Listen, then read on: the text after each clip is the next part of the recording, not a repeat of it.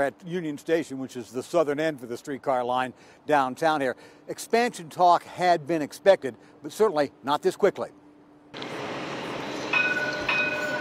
For months, the word has been if citizens want to expand the line to the south, down to the Country Club Plaza and UMKC, it will have to be a citizens' effort, not City Hall's nor the streetcar executives.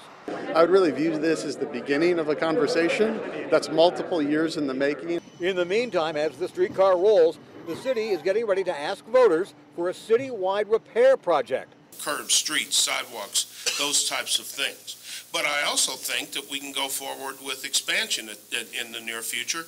Now, this streetcar line got a huge federal grant to pay for a portion of it, money that is not easy to get anymore.